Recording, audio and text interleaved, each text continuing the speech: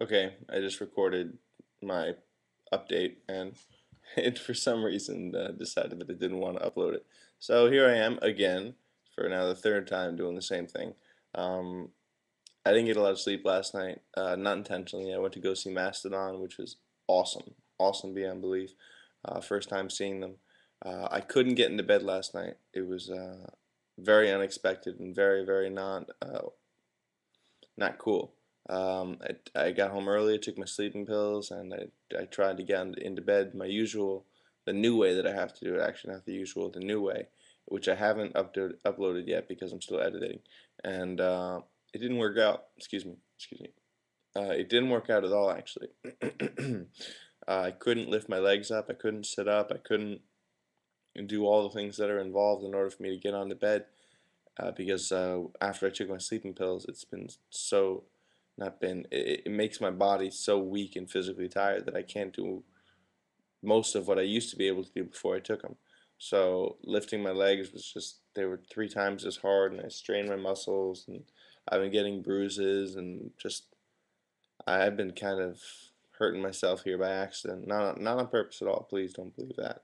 Um, but I need to find a better way to live, and I don't know how to do it because it's so hard with such little income, and it's so hard with such little help, and I don't want to just go home, and I don't want to have a routine of a caretaker where I'll feel disabled to the point where, it's every single day, this and that. I don't want to have to work my life around a caretaker. I kind of want to live my life like you or anyone else walking down the street. I just want to be normal. I just want to live a normal life and try to make that happen with as little resistance as possible. It's a little more challenging, but it's all right. I just gotta figure it out. This is very unexpected. I figured that I'd be able to at least maintain independent life for a while, and I was supposed to get a lift system put. Um, the guy was supposed to come yesterday. He never showed up, and that will help me out to a big degree. But at the same exact time, things fall on the ground all the time. I'm constantly struggling. I can't feed myself. I can't use the bathroom. Even the lift will help with that. I can't shower on a regular basis. Like I haven't showered in like I think a day and a half, 2 days. I really wish I could shower every day, if not twice a day, but it's expensive to have a caretaker, and like I said, there's the schedule again. Um, I kind of wish I could just pop in the shower whenever I wanted to. But obviously, you can't get everything that you want, and you get what you need. Anyway, that song always rings in my head every time I think about stuff, because you really do get what you need and nothing else. Um, but I'm gonna go because we're on 3 minutes and 10 seconds now, and this is already the second time I've tried to do this, and it was an error. Thank you, YouTube.